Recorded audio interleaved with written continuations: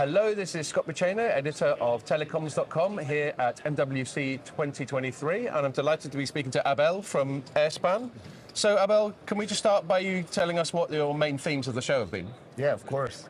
So we have like three main themes. We do public networks. This is our legacy business. So basically we focus on densification, small cells. And then we have private networks. This is a booming market for us. We're doing like very good during the last 2 years. We have more than 400 private networks booked already. And the third theme is fixed wireless access, more related with point-to-point, point-to-multipoint. And this is the three things that we're showing. But the main focus for this mobile congress is private networks. Okay. So the areas you're in very much coincide with what I've been observing about how 5G is being monetized and how it's evolving and maturing. But you said that your main focus is private networks, so perhaps you could tell us a little bit more about your activities there and maybe the space in general, how that's evolving. Yeah, I mean, we are learning while we're doing the private networks. As I mentioned, the legacy business of Airspan has been like public networks, so we normally, go with main carriers and we sell like, tens of thousands, hundreds of thousands of radios.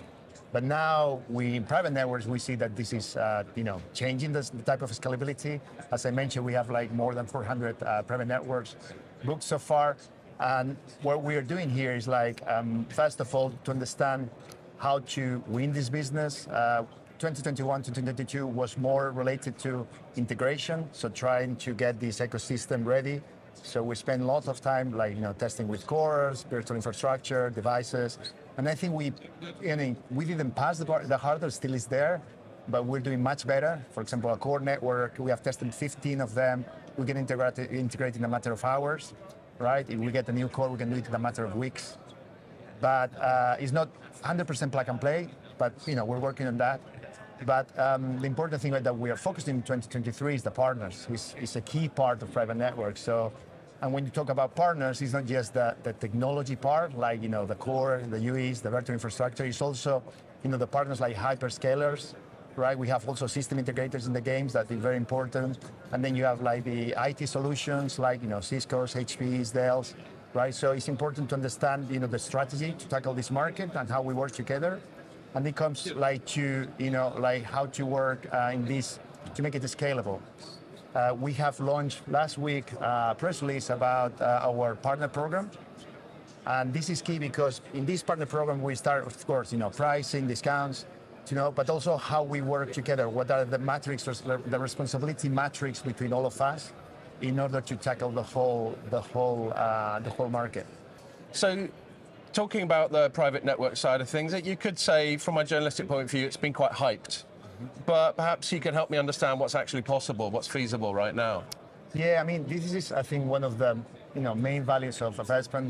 We try to really bring transparency of the reality of what is right now. I think that everyone created a big hype in private networks.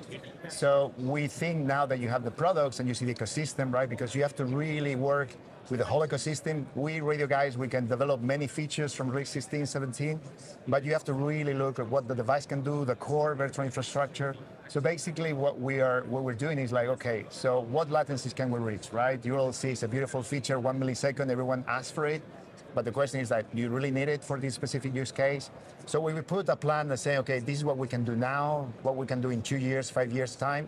And we see like many verticals that they can take advantage because at the end, what you want to do is like to fix a problem, right? And we can see that with the technology of private networks we can do now, we can fix problems like, for example, mobility, right? Or for example, Wi-Fi offload in airports. This is a big use case. So really these are the angles that we're trying to focus what we can fix right now, and that brings the value for the end customer and all this ecosystem. We can see also, I mean, we fit it, and it's not a real private network, but sometimes it's like a private network, it's neutral host, right? We have like use cases like hotels, for example. We did the Gale Hotel in Florida, and basically didn't get coverage. We put a private network there for 5G, but of course they say, okay, we have a beautiful private network, but I want my customers to connect to the actual public network. So then you can this concept of, okay, now the public network has to connect to the private network, and you get what is called neutral host. And we have seen that this is a very interesting new use case as a singular private network. And we also see, like, for example, FANGs But actually, I don't know if they call them fans or we call them mangs because the change of fang and Facebook and Meta. But we are deploying a big campus, and for example, they're bringing the public network, the public operators there. So we see that also is a big business unit, related with private and public. They're merging the two worlds. So I think that also very interesting for Espen to tackle. So then just to finish off, you mentioned fixed wireless access earlier. Can you tell us a little bit more about your activities there? Yeah. So in fixed wireless access, I mean, we have a different business unit that is a license frequency. So we do point-to-point, point-to-multipoint, and we have launched the 6 series. That means that we're using Wi-Fi 6s to do this technology, and this is what a unique product in the market space right now because we can cover the 5 gigahertz and the 6 gigahertz. And last year we launched the point-to-multipoint. That means that we have an access point capable of 6 gigabits per second. With the clients that can reach to 1.5 gigabits per second, and you can connect 200 of them. So this is great for coverage extension rural areas, right? And we're doing now a soft launch here at the Mobile Congress. We are launching the backhaul, so the B6 that can reach like 3.5 gigabits per second, point-to-point, unlicensed. And the idea is like WISP America, that's coming next week in the US. We're doing the big launch of this new product backhaul. So yeah, very excited about this 2023.